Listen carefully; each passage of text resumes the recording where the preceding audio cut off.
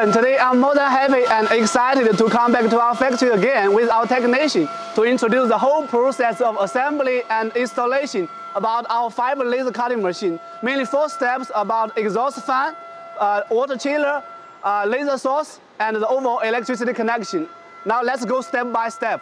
This is one of the signal wire for the fiber laser source connection called RS232. It's going to be connected with the electricity cabinet inside this, as you can see. As you can see now, together with our technician, it comes to the electricity wire connection for the fiber laser source.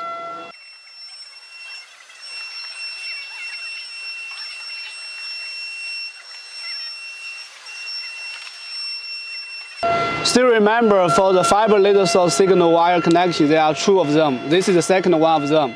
As you can see, with the red wire signal connection, it's like an air plug. Our technician now is assembling on it.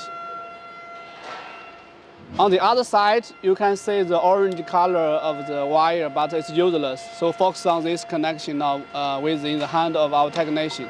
It's the second assembly of the wire connection for the signal with the fiber laser source.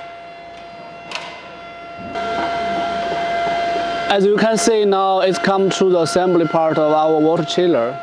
What our technician is doing right now is for the electricity wire connection for the water chiller.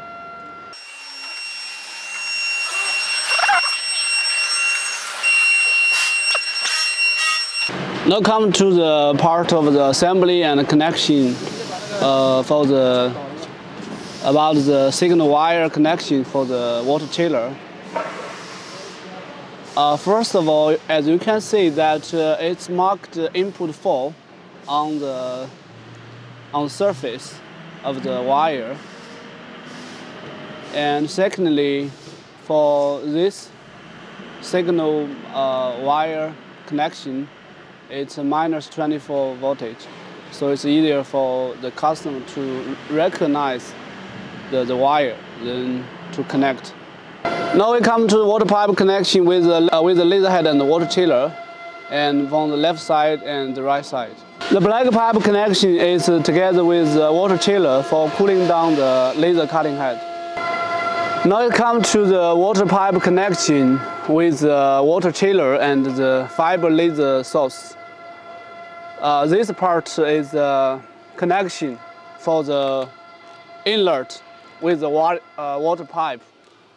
And it's a low temperature water return. And this part is the outlet for the water pipe connection with the water chiller and the fiber laser source. Now it's the connection about the water chiller with the laser source. On the left side is how the water comes inside with the pipe. And on the right side is how the water comes outside with the water pipe.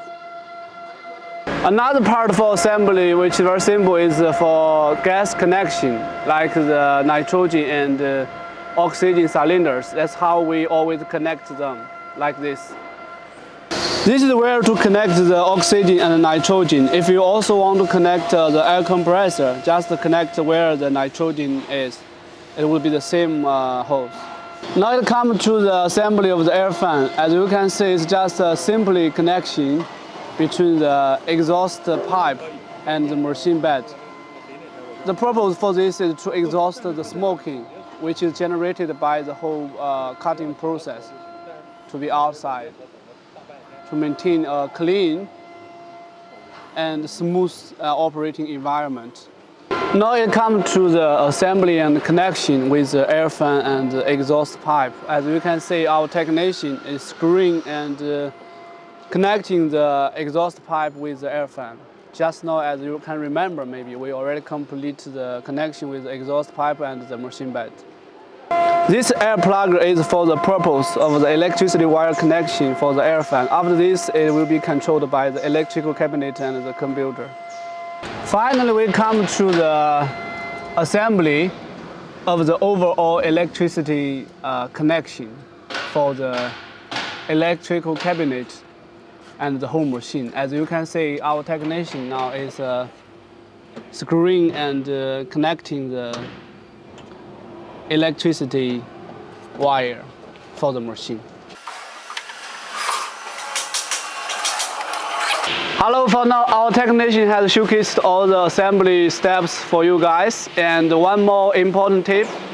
Whenever you start the fiber laser cutting machine, you have to turn on the water chiller first to make sure the temperature is between 20 to 25 degrees Celsius. And then you can start the fiber laser source to make sure the safety when you operate the laser cutting machine. Thank you for your attention. Bye-bye.